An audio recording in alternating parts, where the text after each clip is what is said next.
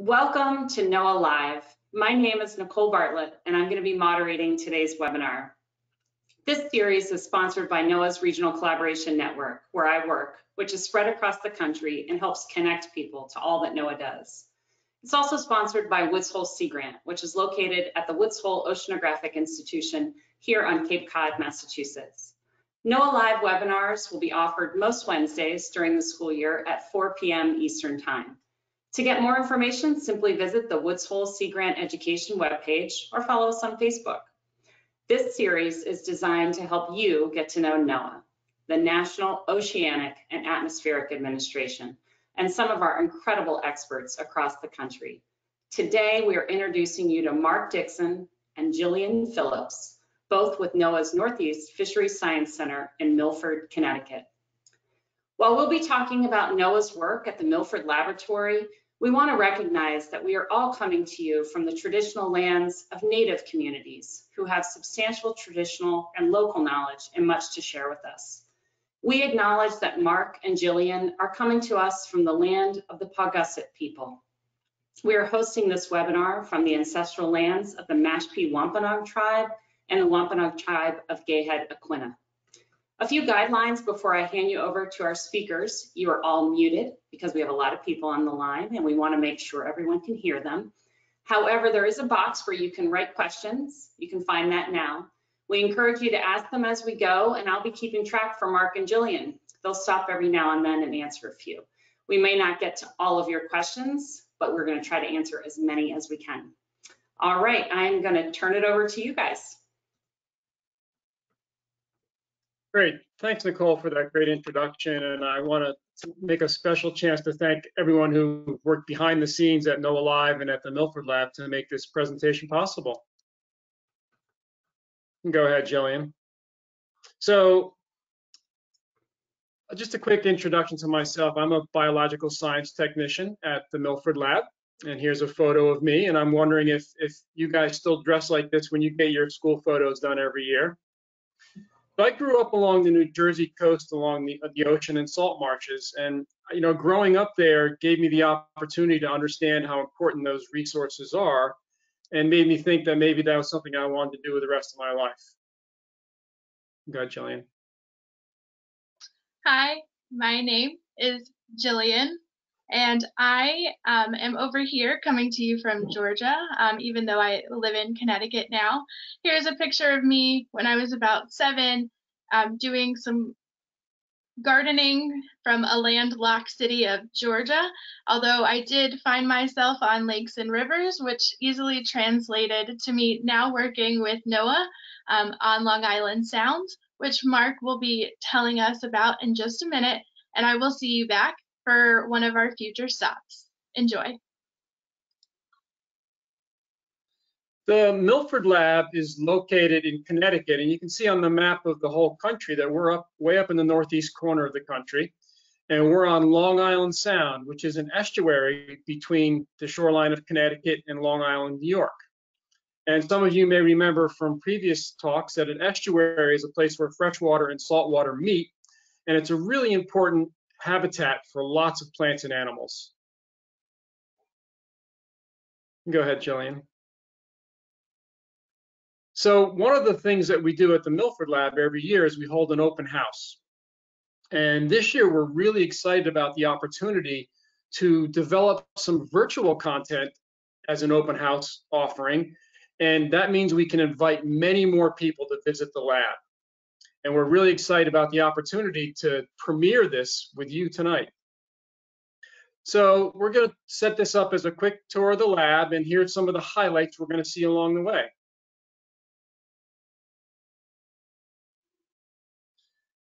The lab has very humble beginnings, starting in about 1935 with one researcher in just a couple small buildings. And he was given the task of restoring oyster production in Long Island Sound.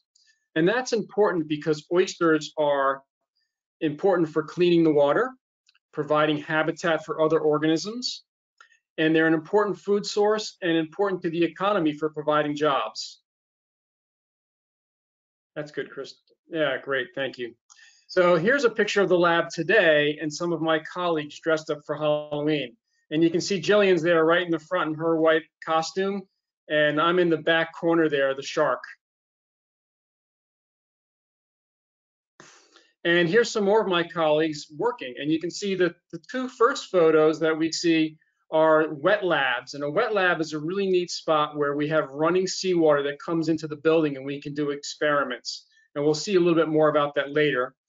And then the last photo is an actual farmer working with oysters on the farm. And here's some more of my colleagues at work. We have the first photo being our genetics team working with shellfish here in genetics. The middle photo is my boss, again, working with a farmer at the actual farm site. And then the last photo is two members of the scuba diving team out on the research vessel, and some more of our researchers out doing actual field work instead of in the lab. And we'll learn more about that field work as we go on today. So this is probably a really good point to stop and see if anyone has any questions. Okay, this is Nicole from the chat box. Can you hear me okay? Great, Nicole. Great. Thomas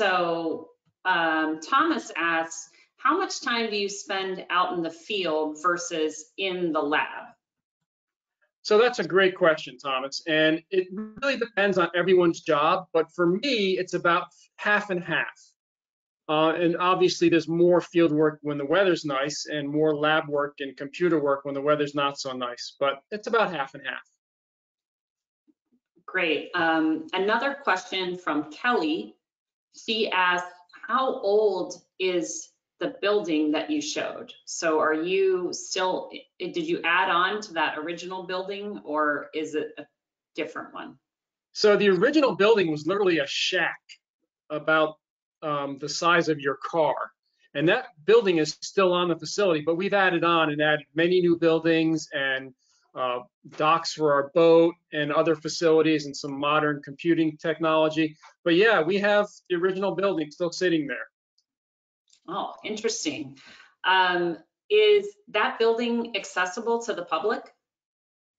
So, we try to make things as accessible as possible, but we're not open for the public to visit on a daily basis. But we do have our annual open house, and we often are open for other visitors to come. And we work with colleagues from all over the world that come to our lab. Great. Well, that feeds into Connor's question. He wants to know, how does COVID-19 affect your job? So as you can probably tell, Connor, from looking at my presentation and Gillian's presentation, we're not at the lab right now. We're sitting in our houses. So it really has changed how all of us go about our daily routines. So in Milford, there's a few of us that are going in once or twice a week because we have living animals, we have running seawater, we have very expensive systems we have to maintain. But a lot of us are working from home. Great. And then I think Jody asks a question that everybody wants an answer to, which is, what kind of fish is that we're looking at right there, Mark? So that looks like it's a male black sea bass. And you're going to see a lot more of that as the talk goes on. Great. Well, let's move on then. That's a good place to keep going. So we introduced by saying we have humble beginnings, and as long ago as 80 plus years ago, we wanted to increase production of oysters, and that seems like a long time ago. But if we look at this picture graph of oyster landings, and we think about a really large oyster being a lot of oysters being landed and a really small one being not many, we can see that actually the peak of oyster landings was in 1880, so 140 years ago. That was before gasoline cars and before people had electricity in their homes. And that amount of landings was actually more than the entire United States population is now. And that little small oyster there over in 2000 is less oysters than the people living in most cities these days. Go ahead, Gillian. So here's a question for all of you. Who remembers what shellfish aquaculture is? Okay, this is Nicole from the chat box. So kids, this is your chance. For those of you who have attended some of these webinars before, Does anyone have any ideas about what shellfish aquaculture is? We'll give you a chance to type in the chat box. And while we're waiting for that, Mark, Michelle wants to know, can we eat all oysters? So if you find an oyster sitting on the beach, I would not eat it. But if you see an oyster in a restaurant or at a seafood market or on an oysterman's boat, then it's safe to eat because they followed all the rules and regulations for making sure that it's safe. Great answer. Okay, so let's see. Darcy says that shellfish aquaculture is where you grow and harvest shellfish like a farmer. And Jess, the perfect answer. Let me give you a few more. Let's see. Jess says oyster farming. Connor says farming. Texas says farming shellfish. Good job, Texas, because I know you're in Colorado. Let's see. Propagating shellfish in large quantities, says Ola. And Isabella says farming. Well, I think I can turn over the rest of my talk to all you students out there because you know all the answers so well. They're good. Let's go ahead, Gillian, to the next slide.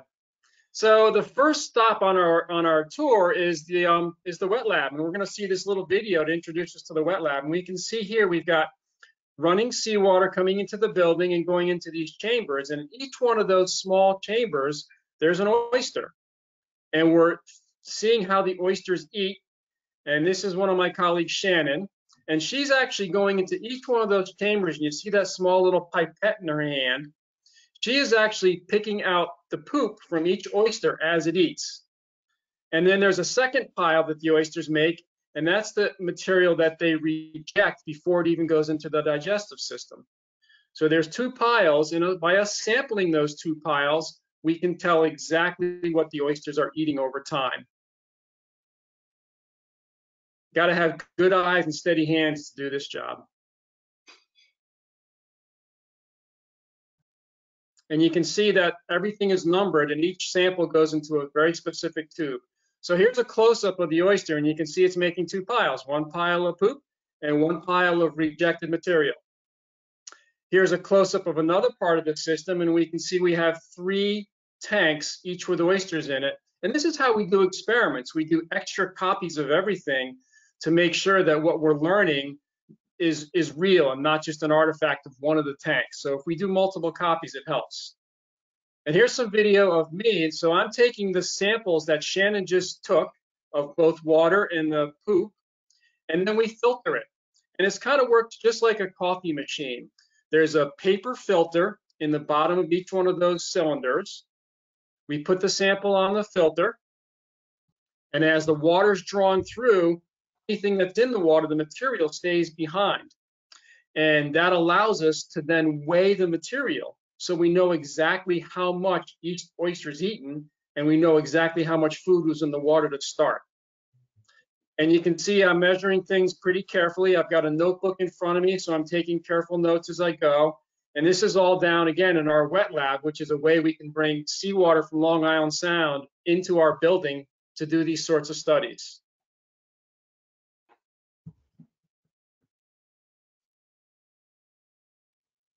It looks glamorous, Mark. Yeah, it is. So since we just did that pretty exciting video, maybe there's some more questions that we've had people think about. Yeah, so given that we've seen you do some of your work there, one of our participants was asking, what is your favorite part of your job?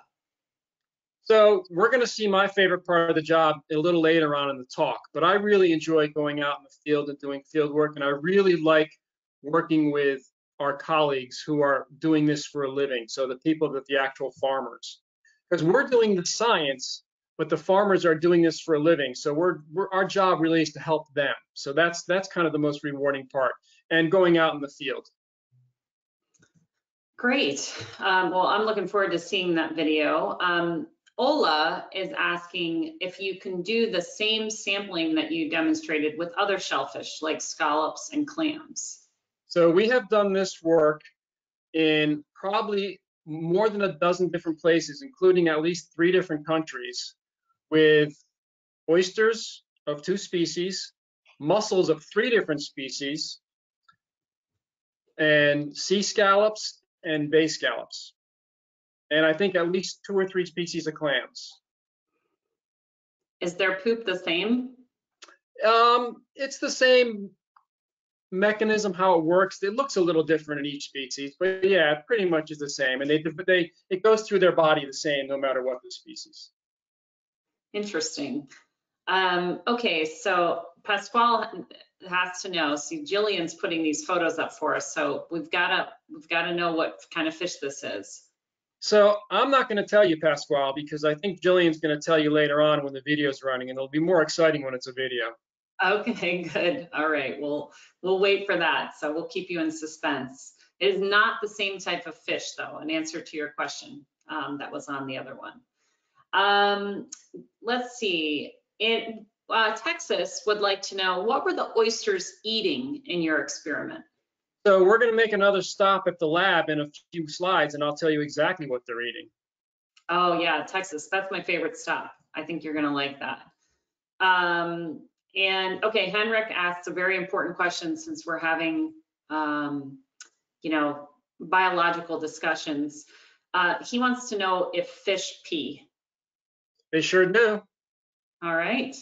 That's why you don't drink the water when you swim in the ocean. All right. And one final question. You were in the tanks that you showed in the wet lab.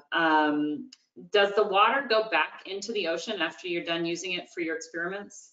It does. So we try to make sure we alter it as little as possible, and we never add anything to it. So it's pretty much going back the way it came in. Okay. All right. Well, I think we should move on to our next stop.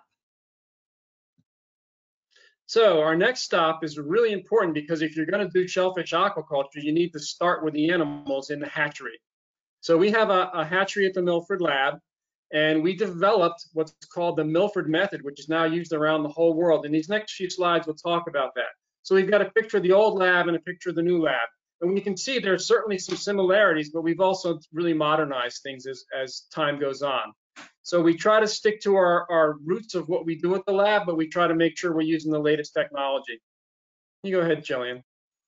So this is just a really quick diagram of a life cycle of an oyster where we start with adults and we have the whole life cycle in one picture. But we're going to talk more about that, so we can go to the next slide.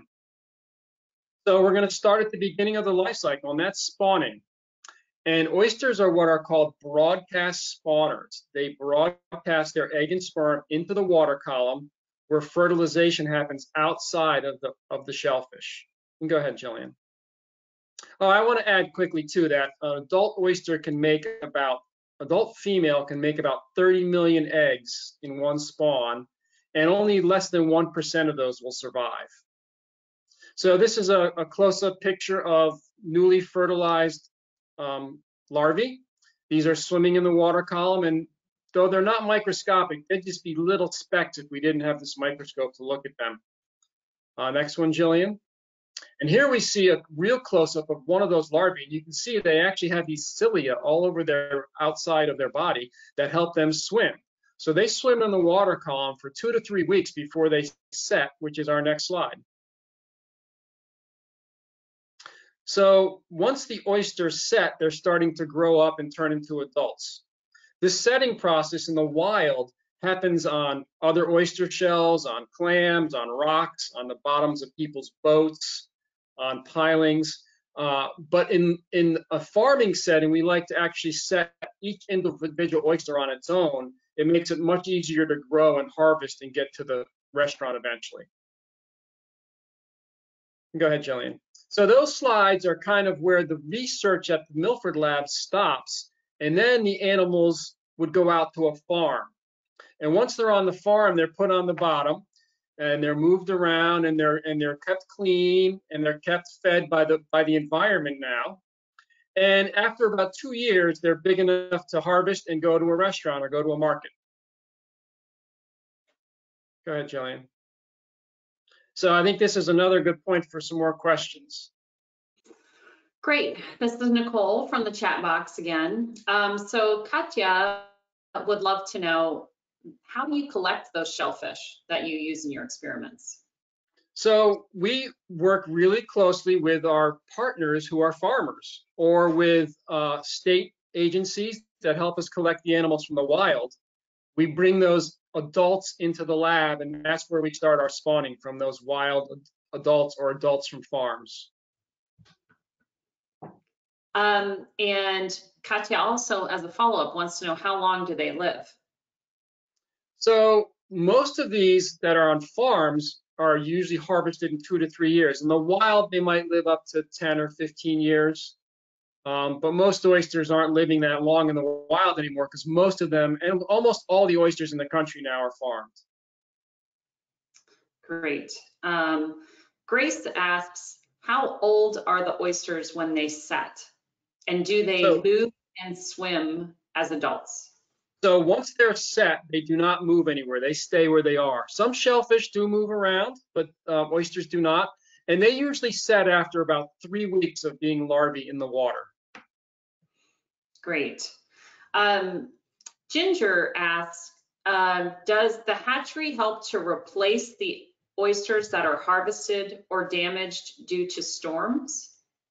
So our research, and again, we're a research lab, so we're not producing millions of animals to go to a restaurant or to go to a farm. We're doing science to help others do that.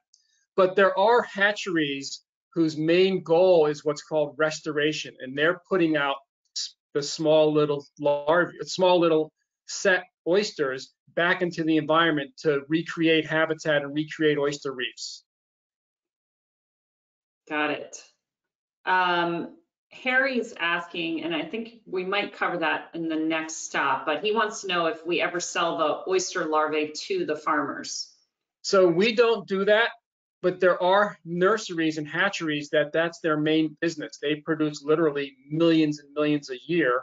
Some they keep for themselves, and others they sell to other farmers. But we're just doing research at our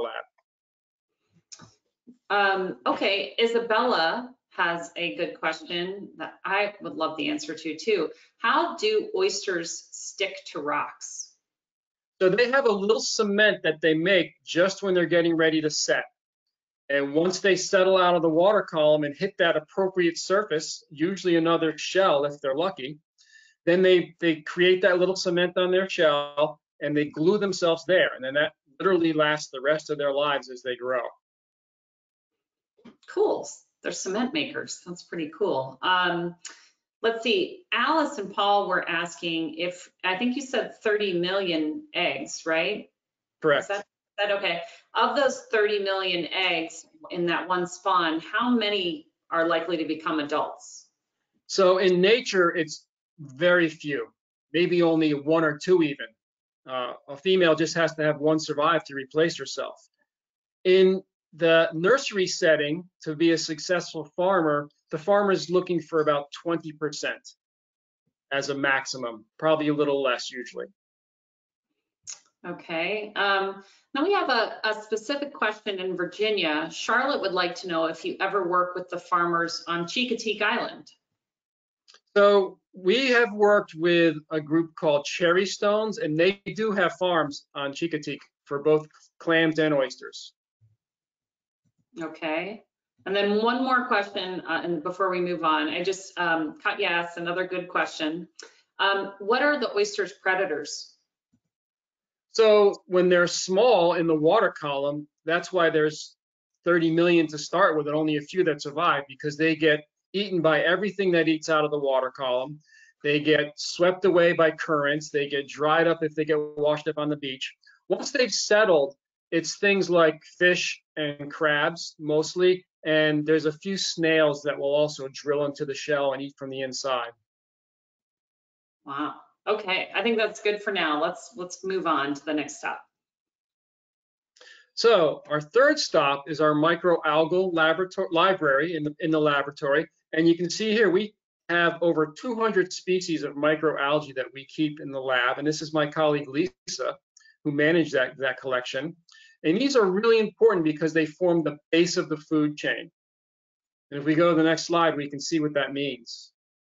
So these are, you can see there's a bunch of different colors. There's some green ones, some brown ones, some dark brown ones. And this is the food for the oysters. And sometimes it's called phytoplankton because it's photosynthetic plankton. It can turn sunlight and carbon dioxide into sugar, which means it makes its own food, just like the plants on land. And we at the lab have spent many years discovering which are the best phytoplankton to feed to oysters. And we can go ahead to the next slide, Gillian. And this next slide is a close-up under the microscope of what these phytoplankton look like. And you can see there's all kinds of crazy shapes and sizes and colors. There's a huge diversity of these. And they're all single-celled and they're all microscopic. So they really are these teeny little plants that are forming the base of the marine food chain. You go ahead, Gillian. All right, time for more questions. And I'm not going to tell you what that is either, because that's coming up in the video also. All right, good. Pasquale's going to have to hold the suspense. Let's see. We don't have any questions about the laboratory yet. We do have a question about whether octopus eat oysters. Yeah, I would certainly think so. We do not have octopus in Long Island Sound, but I'm sure there are places where they would. Their suckers are ideal for grabbing and sucking something open. We do have a predator in Long Island Sound which has a similar mechanism, and that's starfish. Starfish use all those little feet and suckers to pry open shells. It's interesting. One thing, circling back from where you started, Texas wants to know what made the oyster population decline that started in the 1880s? It was really overfishing. It was overfishing and poor management, which now we try very hard, and that's part of what NOAA does, is to help prevent that from happening with other species. Great. Okay, Bodie, we're not going to tell you what that fish is because we don't want to steal Gillian's thunder. Before we, I know Gillian's coming up next, so we did get a question, I think, from McKenna, who wants to know, what do you mostly do, Mark? How much of your job is which part? So you saw the small microalgae library with the little small vials. That is only half of our microalgal production. The other half is those large jars and even larger things. We grow algae in containers as big as swimming pools because when you feed millions of oysters, you need to be able to produce lots and lots of their food. So about half of my job is managing that part of the microalgal production. And the other half is field work and working at my computer and writing emails to people and giving presentations like this. Cool. All right, well, I think we're ready to move on.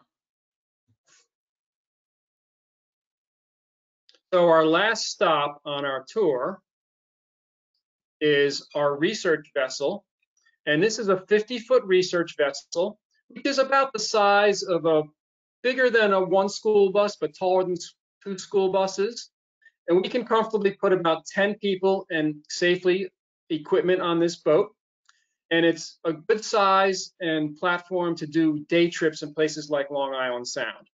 And we're going to see a lot more about this vessel coming up. So I'm going to reintroduce Gillian, who's going to probably show you the highlight of the whole day. All right, everyone.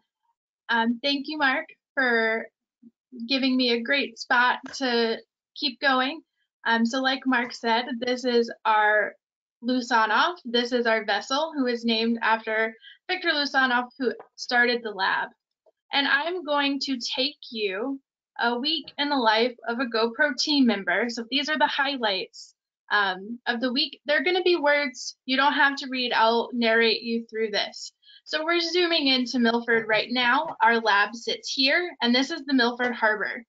And we're going to talk today about how we use cameras, or specifically GoPro cameras, to look at how fish use oyster aquaculture cages. Here's a sneak peek in the engine room. We're just turning on the generators to get the boat ready to go out to sea. Here we are pulling out of the harbor, and while we are steaming out to Charles Island by our NOAA Corps captain, in this video it's Lieutenant Eric Estella, we have 2 main project goals. The first is to identify how fish are using these oyster cages. And habitat is really how are they living, how are they using and how are they eating in those areas. And then we also want to share what we find with people who make decisions about where to put these oyster farms, and as well as, like Mark said, to the farmers themselves. So here we're looking out the back of the pilot house. One cool thing about our boat is that you can drive it facing the front of the boat or the back of the boat, which makes it ideal for things like this. Now we just saw an oyster cage coming up and down off the back. These are the controls that we use in order to make that happen. Going to take a quick pause right here to kind of tell you exactly how we're looking at these cages. So I'm going to be pointing to some things here. We have a main oyster cage right here.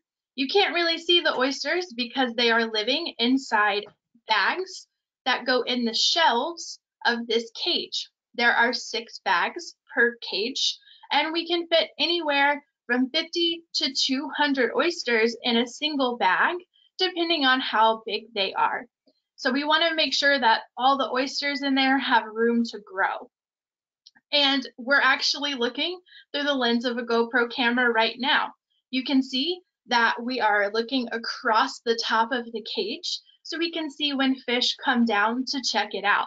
Now, these bags right here, this hole right here is about 1 inch wide. So you can see that some of the mesh gets pretty small, and we'll see some really cool fish that could even use those for shelter. And we have a second camera angle that we'll see as this cage is being dropped in the water. And here we go. And this is just a little tether to make sure our cameras don't fall off the cages. But here is our second camera angle. You see these bags kind of start to float as we move down into the water. But this camera angle provides us views down each side and then underneath the feet of the cages. Now we deploy our cameras, and if you notice when it hit the bottom, it kind of stirred up some mud.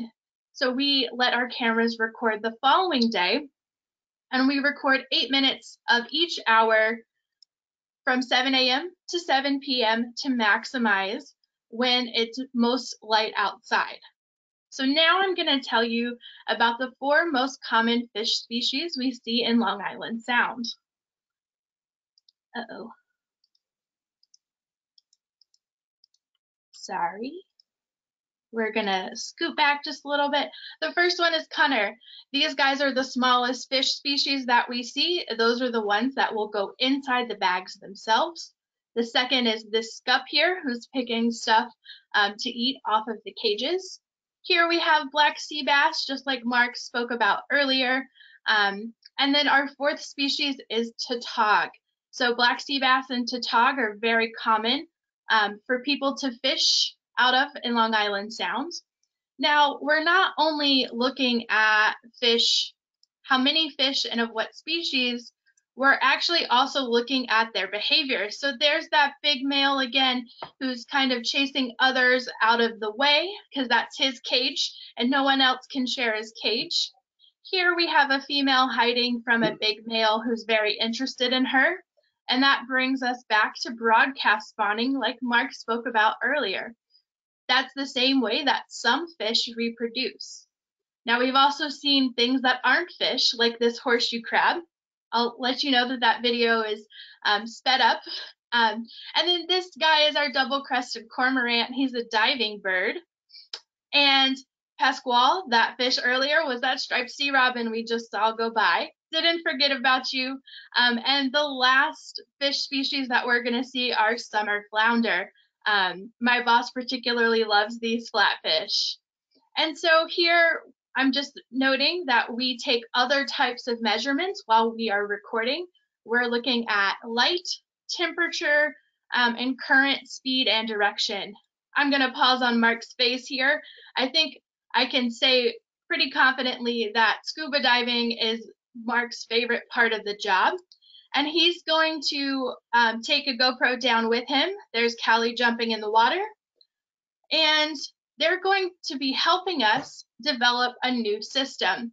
So as we bring cages up, fish can escape and other types of creatures. Now we want to see what the whole ecosystem of a cage is like. So we're trying to build a net that can actually collect everything from the tiny snails that might be eating oysters all the way up to those large fish that we saw in those videos. So here we're bringing up this big net that's going to encapsulate everything. And then here you can see some of my colleagues picking out everything that we captured. Now, lastly, we take one more sample. Here we are collecting seawater for my colleague UN to look for DNA inside of the water, which is a really cool new technology. And as we make our way back to Milford, I want to let everyone know that we are also trying to provide all of our methods to citizen scientists, to farmers themselves, so that way they can keep an eye on what's going on in their farm, and anyone else who is interested.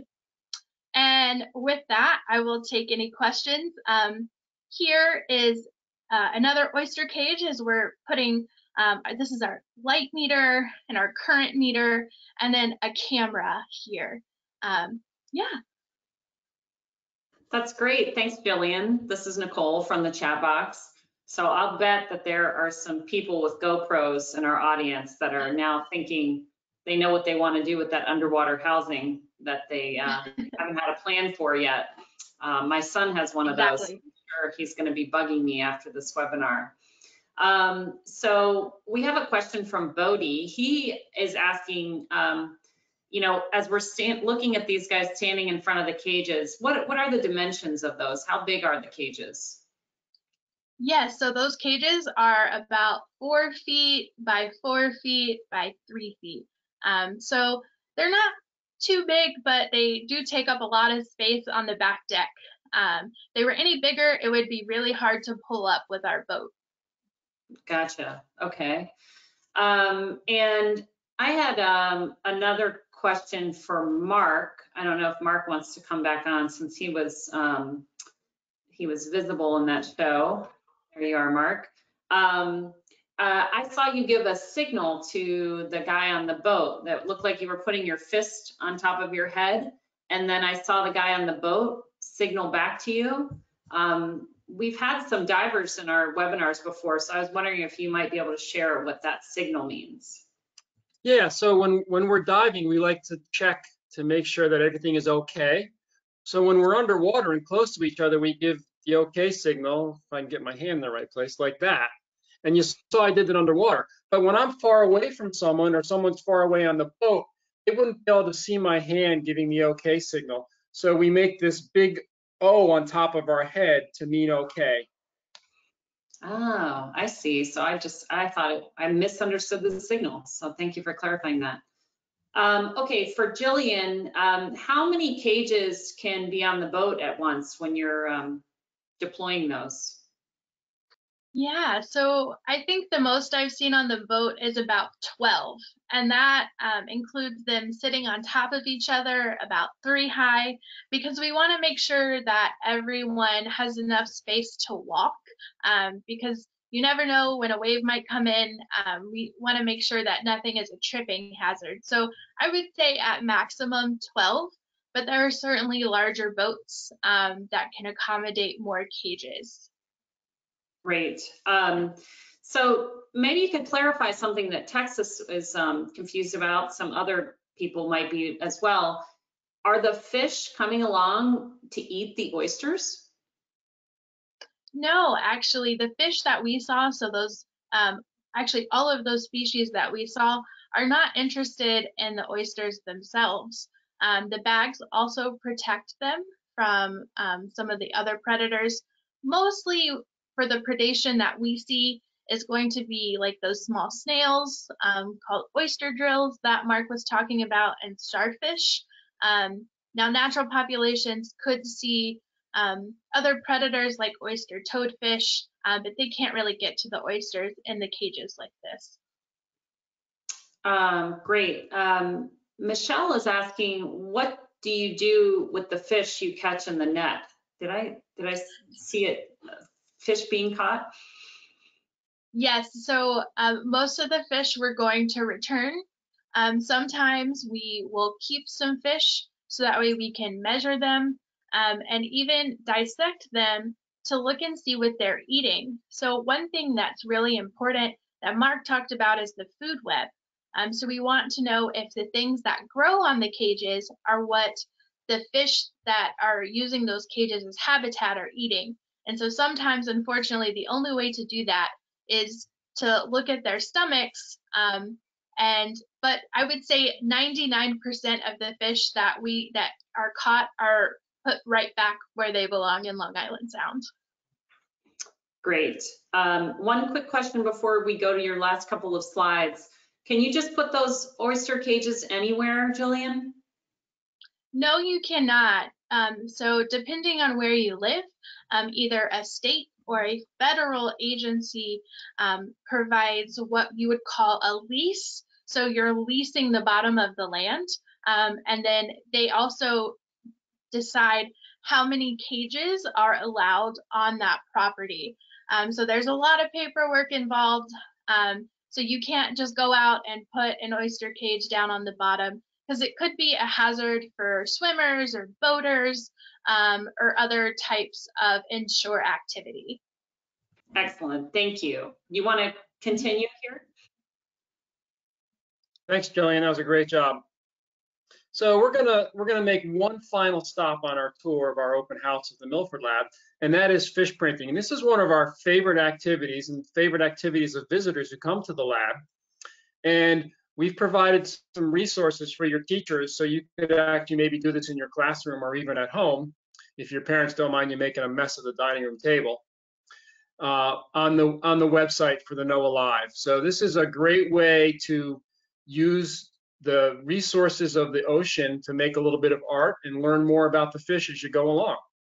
And I think we'll go to our last slide and take any last minute questions. Great, thanks, Mark. This is Nicole again. We do have a couple of general questions about the lab. Alice asks, are there any other labs like this in any other places?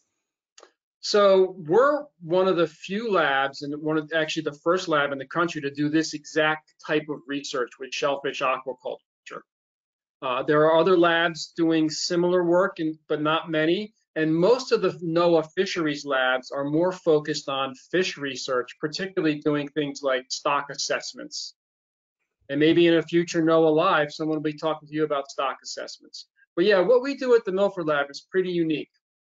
But what has happened is a lot of the things we've developed through science are now being done in commercial spaces, in commercial shellfish hatcheries, and restoration hatcheries in states. Great. I have to give Alice and Paul another credit for another question because I'm kind of curious about this too. Do oysters have a favorite flavor of algae? We saw all those different kinds. So I don't think they pick by flavor, but what our research has shown is that there are certain algae that are much better for the oysters to grow. And if you're a farmer, obviously you want your animals to be healthy and to grow fast. So when they're in the nursery setting, we feed them about 3 or 4 species of algae that really help them grow fast and stay healthy. Once they go back into the water on the farm, then they're just eating whatever is available in the water column. Gotcha. Okay, and here's a question from Sam for Gillian. What kind of training did you have to do to become a GoPro expert for the laboratory? So I have a 4-year undergraduate degree in animal science and pathobiology, go Huskies. And I also have a master's in public health.